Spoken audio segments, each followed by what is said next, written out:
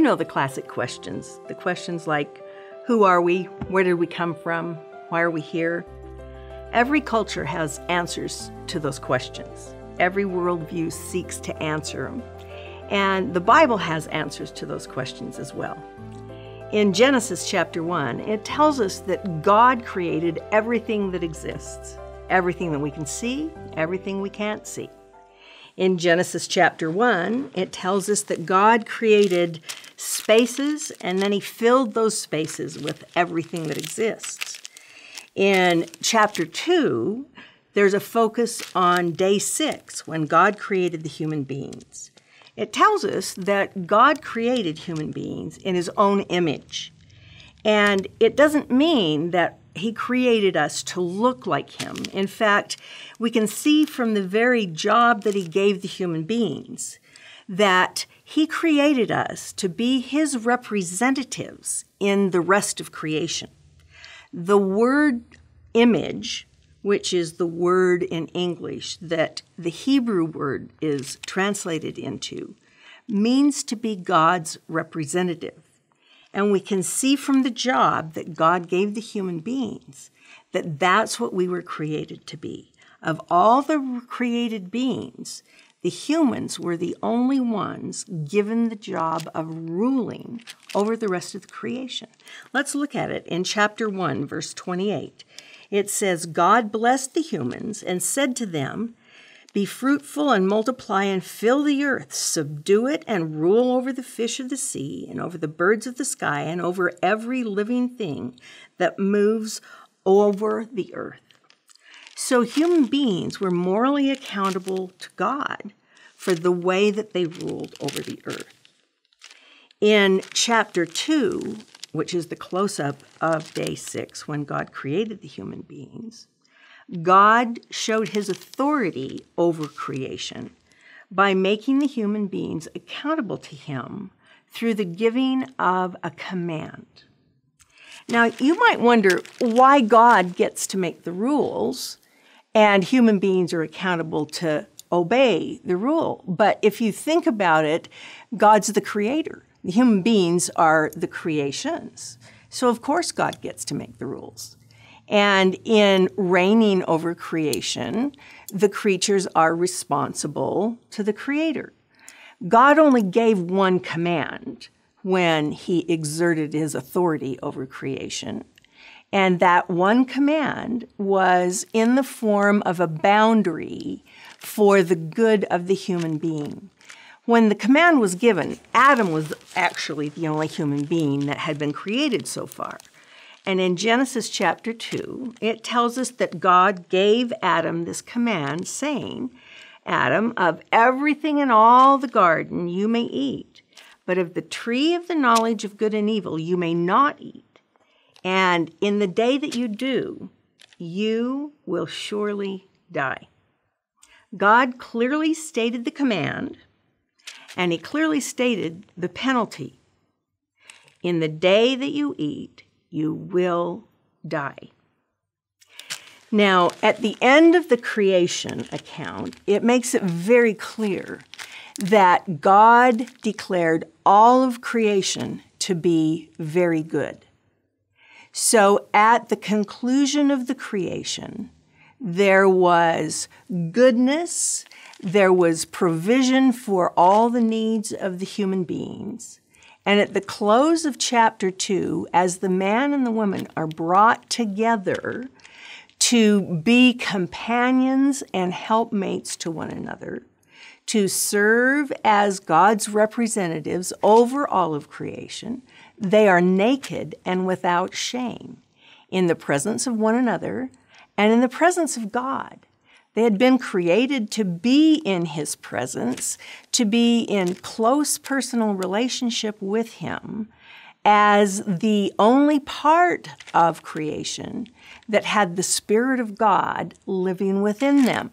Because when God had created Adam as a living being, he had breathed the breath of life into him, and Adam had become a living soul.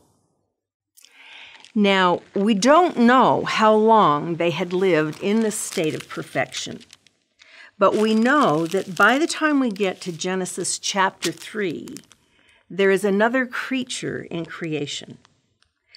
It tells us in Genesis chapter 3 that there is a crafty creature called the serpent. Now, other parts of the Bible tell us that the serpent is Satan. And Satan is the enemy of our souls.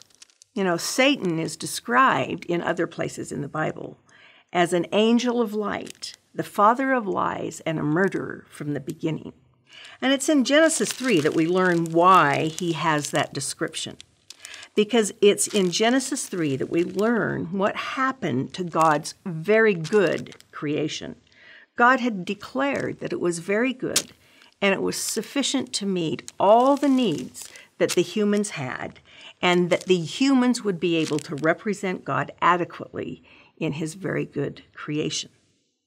But the serpent launched a spiritual warfare against the human beings, beginning with the woman. It tells us in Genesis 3 that he used a very careful tactic. Now listen to his tactics, because they haven't changed. And as you listen to this, you may recognize some of the very tactics he might have used in your own life. Because, as the Bible says, there's nothing new under the sun. And the very same temptations that were used in Genesis 3 are the same temptations that are used today. The first thing the serpent did was to cast doubt on the word of God when he said to Eve, "Did God really say you are not to eat of the fruit of the trees in the garden?" Well, Eve responded, he did say that. In fact, he said, we shouldn't even touch it. Now, Eve was a little off in her understanding of God's word, and she added to what God had said. That's never a good idea. But then Satan went another step further by denying the existence of sin and the penalty that comes from sin. Now, do you remember what God said the penalty would be? He said the penalty would surely be death. But at this point, Satan says, you will not surely die. And then the next deadly temptation, the next deadly tactic, Satan casts doubt on the goodness of God's character by making it sound as though through the boundaries God has established for the human's own good, he is keeping them from having something that would be good for them. Satan says, God does not want you to have the fruit of the tree of the knowledge of good and evil, because when you eat of that, you will be like God, knowing good from evil. You see, Satan made Eve think that God was keeping something good from her, something that would make her more able than she had been created. And so suddenly, as Eve looked at that tree and the fruit on that tree, it began to look different. Now, how long had the tree been there? It had been there her whole life. It was no different, but suddenly it began to look different to her. And that's how temptation works. That's how deception works. Something that is deadly begins to look so very good.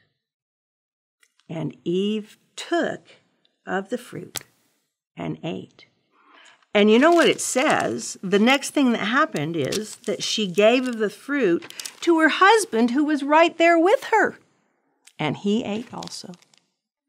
And the result of that sin was a cosmic catastrophe that affected all of creation right then and every single human being who has been born since that time. You see, sin was transmitted from our original human parents down to every single one of us now. If you examine your heart, you know for sure that you have stepped across God's boundaries also. That's the definition of sin. To go your own way instead of God's way. You know, that very day when sin entered God's good creation, He made a promise that one day, in His own timing, He would send someone He referred to as the seed of a woman who would reverse the consequences of sin and death that started that day. If you'd like to know more about how God would bring about the fulfillment of that promise, tune into more of the Fresh Start series, and you'll learn more about how God, through the Old Testament histories, promised and moved in human history to bring about the seed of a woman who would reverse the consequence of sin and death that began that day.